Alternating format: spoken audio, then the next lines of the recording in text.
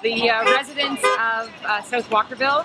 have come together to show our appreciation for all the healthcare workers throughout the city.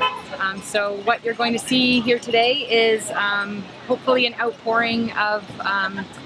community togetherness, I guess, to show our appreciation in South Walkerville, but on behalf of the entire city to say thank you, thank you, thank you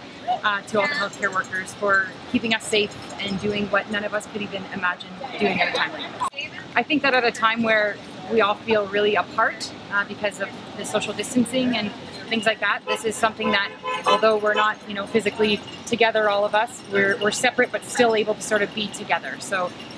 it's just nice to come together in a safe way, again, to show our appreciation.